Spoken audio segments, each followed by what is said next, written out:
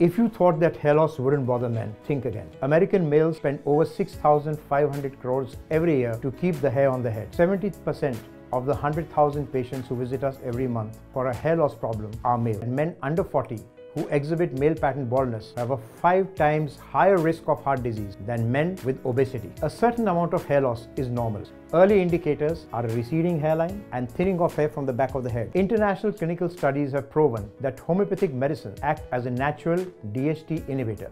DHT is the hormone that triggers hair loss. So finally the big question, can hair loss be reversed? The answer, depending upon the level of hair loss at the time the treatment was started, the sooner the better.